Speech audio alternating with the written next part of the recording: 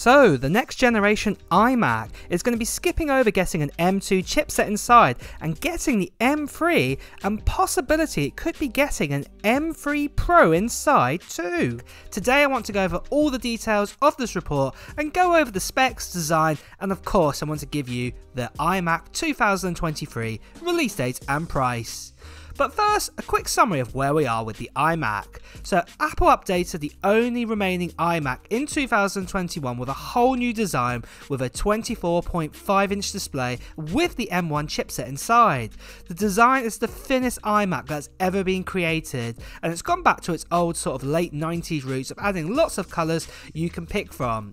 The iMac is a great home PC for anyone who just needs to browse the web or do some amateur music or photo or video editing, as the M1 chipset can more than capable cope with these sort of day-to-days and ad hoc basis tasks. Well, there's also some great news, as Apple are looking to enhance this new design iMac with a couple of new features, and of course put the next generation M3 chipset inside it. So with that, the M2 journey is now coming to an end, where we've got the M2 Pro and the M2 Max being added, and also the M2 Ultra is just around the corner. The next logical step is to bring out the M3 chipset. So we're expecting this iMac to be one of the first Apple devices to get an M3 chipset, as it's been nearly 2 years since the iMac has had a refresh. The M3 chipset will be made on a 3nm die, and we're expecting of an increase of around 50% of more CPU performance than we had with the M1 because of those extra cores and also sort of the new die process and extra tweaks and things like that. But for the GPU, we'll be gaining up to 70% more power again with more cores and also being on that 3nm die.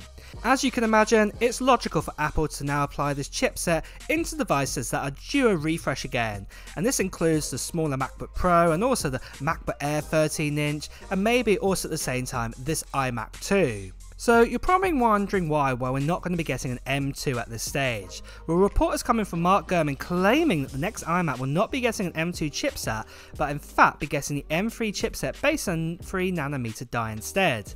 However, Gurman is claiming that this will be coming out in late 2023 at the earliest, alongside the new M3 MacBook Air and other models. If this does come true, this would mean it'd be a mighty blow on the iMac, as already at the time of making this video it's nearly been 2 years. Gurman said that the M3 is coming at the earliest the fall of 2023, so this would mean that the iMac has skipped the whole M2, and that it would be like about 2.5 years before we actually get the next sort of chipset put inside the iMac, where it'll actually get its first refresh. So it could even be even more than 3 years if the M3 journey does even start in 2024 too. Gurman does have a very good record at being correct, but has at multiple times before a launch of a product changed his mind on when the products will actually come out. So it'll be interesting to see in the next couple of months if his mind changes again. For me, I believe that Apple missed out on a massive opportunity putting an M2 inside the iMac before the summer of 2023, because sales of the iMac are already drying up, as you can imagine, as you can buy yourself an M2 Mac Mini and pair it with a 4K 24-inch display, and it will cost less than the M1 iMac, and plus you also get more ports too on that Mac Mini. So to wait another say 9 to 12 months again for a new chipset does seem a bit crazy. But with all of this, a quick note, with any of these leaks, even up to the new iMac release date, that all reports and leaks are not 100% proof that they'll come true with the new iMac. I can only present to you what I've been told and shown. However, if you're still watching this video, you're just curious about knowing what is being said about the next iMac anyway. So next of all, release date, and as the M2 journey in all Macs are coming to an end with M2 chips in MacBooks, iPads and the Mac Mini, it does seem that the M3 journey could start the end of 2023, and we've had reports like this one showing the M3 is on its way. So we could get the new iMac in the fall of 2023, as the iMac would have not been updated in 2.5 years by that time. Apple will normally do an event in September time, and this is more primarily towards sort of Apple Watch, the iPads, and also the iPhones. However, we could also get another event around about mid to end October time showcasing the new Macs, and they could come out around kind of the sort of the end of October or early November time. It is expected for Apple to release the new M3s at this time, and it's very well possible that the new M3 iMac will also be coming out with these new products. So then guys, just quickly, this channel recently got over 500,000 subscribers, what is absolutely amazing. And you can check out the video on my channel to see who won those prizes. But we're doing another giveaway now, and this giveaway is going to be happening around a sort of mid-June time, some point after WWDC. And at this giveaway this time, guys, I'm going to be giving away 3 prizes. The first 2 prizes are runner-up prizes, and that are some AirPods 2, and also I'm going to be giving away some AirPods 3 as well. What's absolutely amazing. Then the main prize that I'm going to be giving away to one lucky subscriber is one of these. It is an iPhone 13 Pro Max in the silver white color, and I'm going to be giving this away to one lucky subscriber.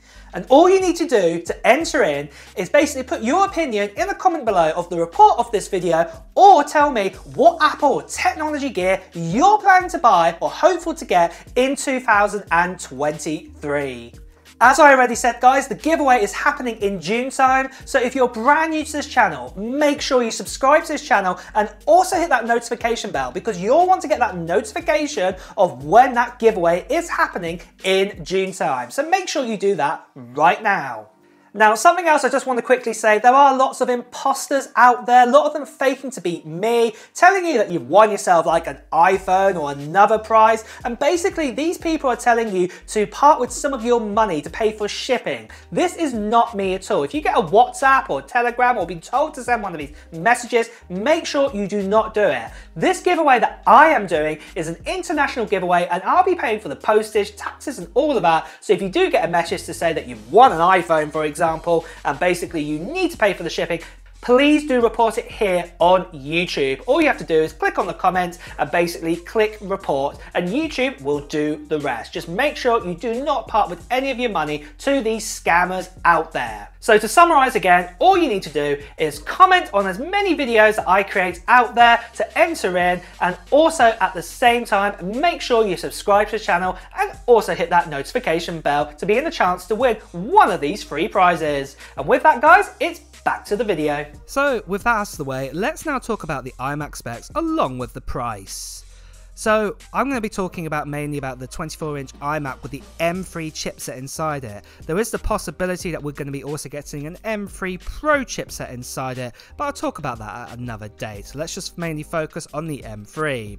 So really for the design wise and also the display, nothing really is going to change with this new 24-inch iMac. It's going to be similar to what we've had with say the MacBook Pros, the 14-inch and the 16-inch models, where we've just basically had an update of chipset inside it. So we're going to be expecting that same 23.5 LED Retina display coming in at a 4480 by 2520, and that will also give us 218 pixels per inch or PPI. We'll also be getting a very similar sort of storage options available, so from 256GB all the way up to 2TB of storage for your choice. The M3 chipset is looking likely at the moment to be still getting the still 10-core CPU and up to a 12-core GPU, but if things do change with this, we will be updating this information. And then for RAM, again, still it does look like we'll be getting a choice of 8GB of RAM, 16GB of RAM, or a choice of 24GB of RAM. The actual body of the actual iMac will be made out of an aluminum body or an aluminium body if you're here in the UK. And then basically, depending on what kind of chipset you pick, if you pick sort of the binned version of the M3 or the normal version of the M3, then you'll either get the choice of 2x USB-C Thunderbolt 4 ports with 2x USB ports, or you'll just basically get 2x Thunderbolt 4 ports and also the 1GB Ethernet port too. The colours, the choices will be very similar again. You'll be getting the blue, the green, the red, the silver, yellow, orange and purple choices. But the webcam could also be updated this time to a 1080p centre stage camera, which does make a lot of sense now. The prices also will be very similar. We'll also be getting with 8GB of RAM with 256GB of storage, would cost us $1,299 and then also if you wanted to go up to the 512GB option with the 8GB of RAM, be $1,499 and then the 1TB, $1,699, and I think you get the idea here. So as you can see, Apple built on the foundations of the M1 iMac and just basically made it a little bit more better, especially be getting that M3 chipset inside it. So next are my wishes for the iMac M3. I would love to see an M3 Pro being added to the iMac at least. Right now we can get the Mac Mini with an M2 Pro inside this, and this is considered as the cheapest Mac out there with an M2 Pro inside it. I think it would be great for Apple to bring the M3 Pro to the iMac, and also especially that the iMac does have fans inside it, that you could also probably keep this M3 cool and you wouldn't have anything like throttling issues for those people who want to do powerful editing and also for you creators out there too. But those are my thoughts on the current iMac. What are your wishes for it? Let me know in the comments below and let me know if you agree with this choice too, because I'd love to know your thoughts. And on that guys, it's also time to wrap up this video, so if you have enjoyed watching it, please make sure you like the video, and at the same time if you want to hear the latest Apple news, reviews and comparisons, please also make sure you hit the subscribe button and also hit that notification bell. Until next time guys, I will see you really soon. Take care, bye bye.